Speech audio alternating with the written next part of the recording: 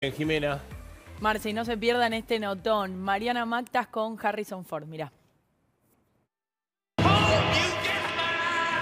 Dr. Jones, get him.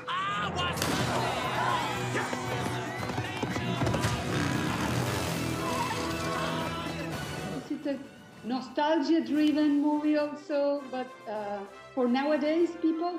I think today we didn't want to depend on nostalgia.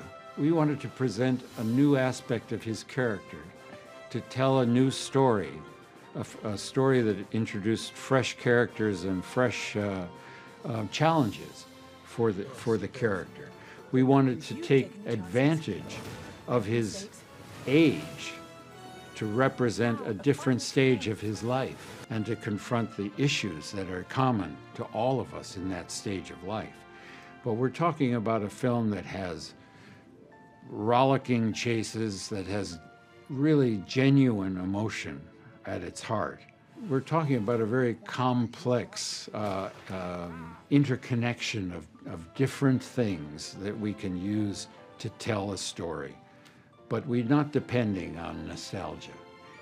I think the movie will stand alone for people that have not seen any of the other movies because of the way the story is told. So I think, and I always thought it would be interesting because we've seen him at different stages of his life. It would be interesting to see him older and acknowledge the age.